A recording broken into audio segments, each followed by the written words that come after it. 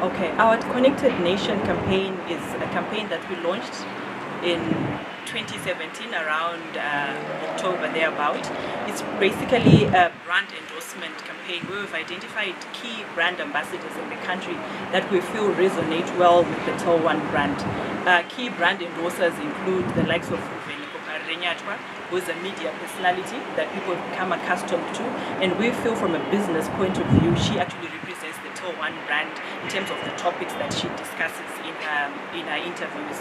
We've also got Captain Chirambaguhwa, who I personally feel is an inspiration to any female out there who wants to be successful. She's a female pilot that we have in the country, and people look up to her as an icon that demonstrates what women can do. We also have Maureen, who's the youngest graduate we have in the country, and I think it's an inspiration again to the young ladies out there to actually go out and achieve what they want to be in life.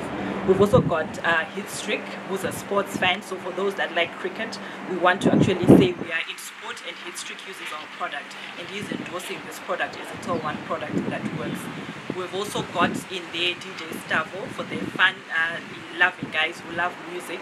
He's done collaborations that have done well both locally and regionally, and we've also got him as one of our ambassadors. The Connected Nation campaign is all about the TelOne strategy.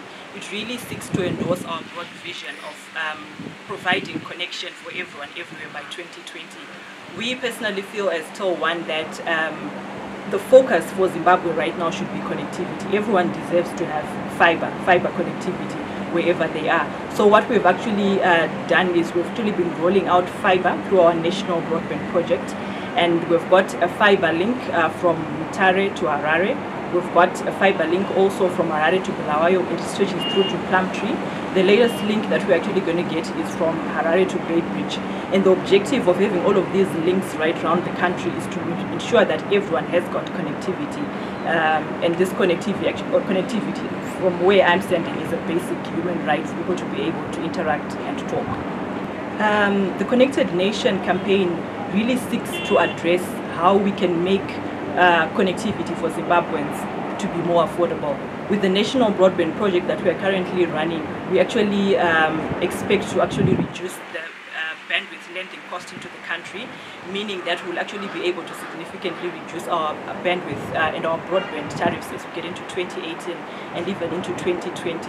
So I feel the Connected Nation is all about making sure that whatever products that we have, they are accessible and reachable to anyone at a very affordable, price. Currently, we have recently introduced what we are calling TelOne Home Broadband Packages.